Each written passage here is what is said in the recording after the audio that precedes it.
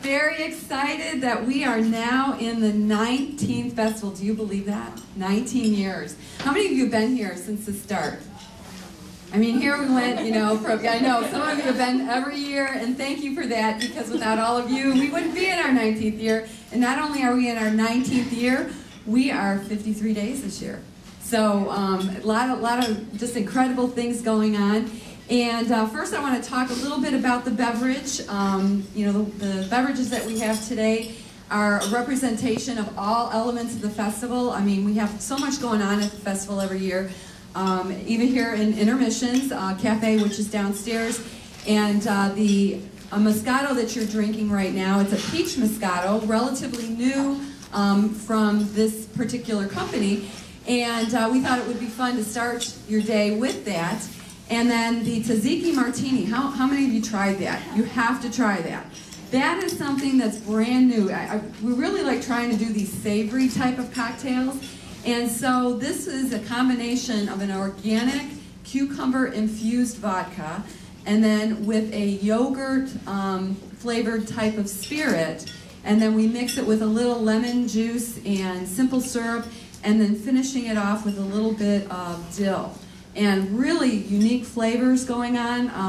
One of the things that we're finding out with a lot of cocktails is, yes, for years we were doing a lot of the fancy ones with, you know, sweet, a lot of sweet, but we're really trying to do some fun things around cocktails that are also the savory element of it. And then we have two wines, a Chardonnay from California, and then the Paperboy Red, which this is a unique project that this company started.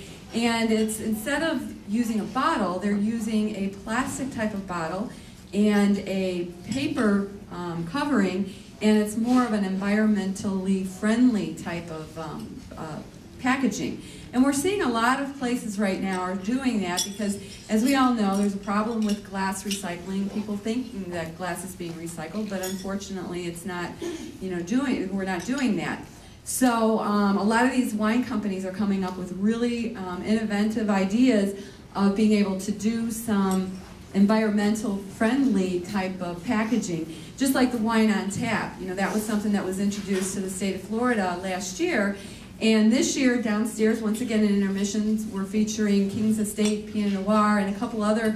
We've got 4 different types of wine on tap. And then also over at Liberty Inn, which is one of our quick service restaurants, we actually have 2 over there. It's the first time that we've actually done wine on tap over there.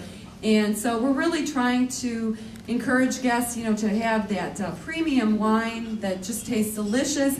I mean, you could pair it up with some of the great foods, especially over at Liberty Inn. They just did a whole new menu, which is just amazing.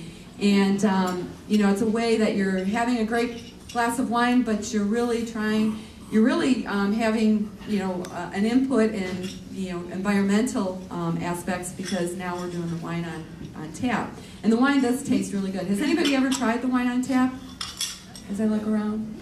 Because it is. You know, you taste it, and a lot of people think it's like a jug wine, and it's not. It really is great wine. It's just packaged differently. And then some of the other things that we have, one of the beers today is from the Florida Beer Company. I always love to support our Florida local, and this is one of the German-style Pilsners that they created, I think it was last year. And once again, you know, every year this particular beer company, as well as many of the other beer companies which are represented throughout the festival, we really try to find a lot of fun, new, different, so that each one of our guests can have a great learning experience about not only, you know, wine and spirits, but now craft beers. And one of the big kind of really exciting things is this year, for the first time in the state of Florida, we have Hops. And this is the beer that is affiliated with Hanson, the band, which will be here in a couple weeks. And they started crafting beer, I want to say it was about 2 years ago. And we had talked with them, you know, because they've been coming to the Eat to the Beat concert series for many years. And it took a little bit of work and efforts, but, you know, we whittled away at it, and we finally, in, I want to say June, was able to get it approved for the state of Florida. And then we were able to get it here at Disney for the first time. So this is a beer right now is only here at the festival. And so if you wanted to taste that, that's going to be over at Fife and Drum. And it's a delicious beer, and kind of the hops. It's got a hoppy hoppy taste to it. It's a lot of fun. But there's so many different beverages located throughout the promenade, and some of the places like here at the festival center. I could talk forever about all of them. And the thing is that all of you in your packet, you will have the passport. So, make sure that you take a look at the passport, and there's so many different things you don't want to miss. A lot of things that are new to the festival, some of the things that are things that were here last year. The s'mores is back, everybody liked that. And then the pineapple Dole Whip with, instead of going with rum, we did the creme de coco, which, has a nice white chocolate kind of over the Dole Whip. And then we have a beautiful San Juan Breeze, which is over in Puerto Rico. If you want it just by itself, it's a nice non-alcoholic, refreshing with grapefruit juice and some other fruit juices. Or if you want that adult libation, you can pour a little rum over it. So a lot of things, going on from the beverage. The chef talked a lot about the different food elements. And then we've got the Eat to the Beat concert series, some great new bands that are going to be here this year. Last Lonely Boys is one this week, or no, they're actually towards the middle of the festival. Boys to Men will be returning again. When I looked at the Eat to the Beat concert series, there's country, there's, Disney favorites with Jim Brickman, just so much. Our entertainment team did an incredible job with the lineup, and once again, that's in the festival passport. And then we've got some special packages that we did this year. We're trying, a lot of different things. We see that guests love to have fun with our festival, so on Thursday evenings, we've extended that fun until 1 o'clock in the morning. So guests can purchase an additional ticket to be able to go to this fun activities where there's a couple marketplaces, actually I think it's 6 marketplaces that are open. And there's going to be DJ, live music, just a lot of fun where guests can, extend their adventure of the Food and Wine Festival until 1 a.m. And then we also got a VIP package that is for our resort guests that are staying here, where they can get some really nice amenities and special treatment, during the festival. And once again, it's for our resort guests, and those are that's also an additional cost for that. I'm trying to think, there's just so much going on with the festival this year, there's culinary demos, beverage seminars, mixology is returning, and then we've got many different culinary presentations that are more of a dining experience. The first one was yesterday, the Food for Thought, which is a new program, and Chef Norman Van Aken, which is here, and he's in the back.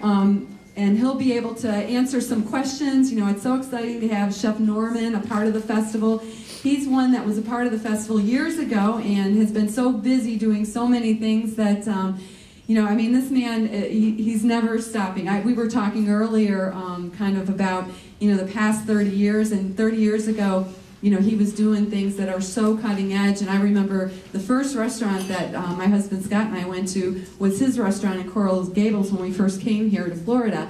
And the cuisine that he was doing back there was so unique, and now it's become a trend that people, I don't even want to say a trend, the infusions that he was doing years ago has now become a part of what people are looking for, and it's just amazing to see what he's doing and to be honored by having him be a part of the festival this year. So like I said, he's going to be in the back, or he'll be around to talk to anybody if you have any questions about what he's doing. He's got a great new book that's his memoirs that he'll be doing a book signing later on after his demonstration at 1 o'clock.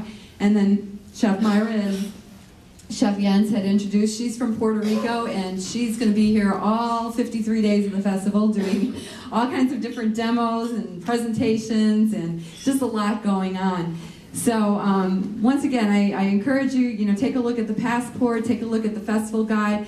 There's a lot of things going on with the festival this year. I hope that you enjoy your media day today, and then you'll be back, because the festival is ever changing. There's all kinds of different things going on that's unique for the whole 53 days of the festival.